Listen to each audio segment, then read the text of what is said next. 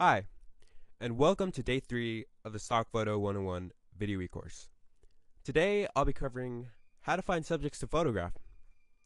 Now, when it comes to finding subjects to photograph, most people simply go outside and find things to shoot. Like today I'm going to take pictures, so you go outside and just look around and take things that you see. It sounds pretty good, doesn't it? Well, not really for stock photos.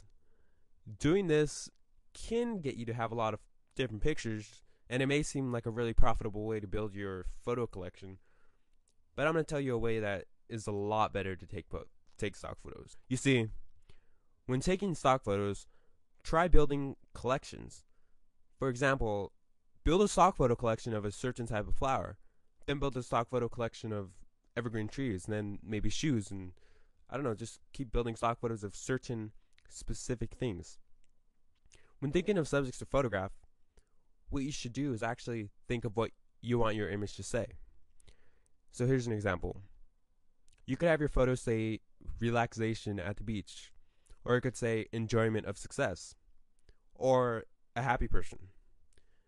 See, after you have these, what you want your photo to say, then just go out and execute what you want to say. If you want to say enjoyment of success, think of ways that you can show this in an image. What is a symbol for success? Think about that. When I think of success, I think of money, being in a suit and tie, and smiling. So use these symbols for success in your photos.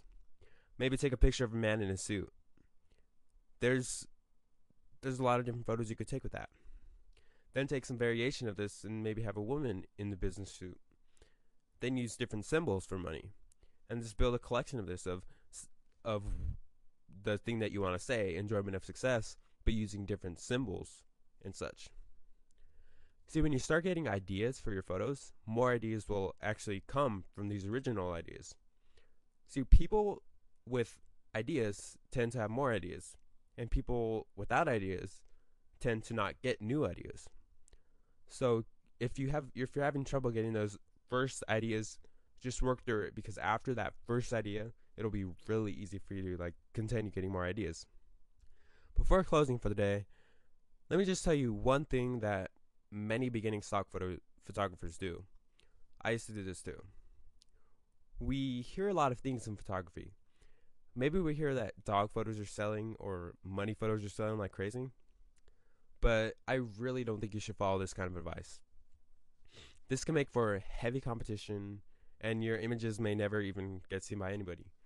Like when I used to do this, like take pictures of what was popular and getting sold a lot in stock photos, my photos would usually end up on like the 10th page, which is not going to get me anybody that is going to see my images.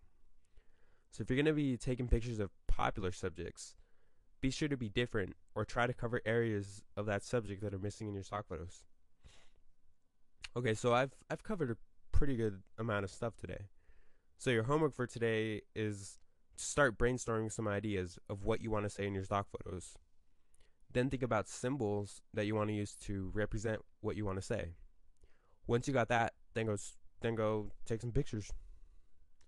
Tomorrow I'll be covering how to photograph models.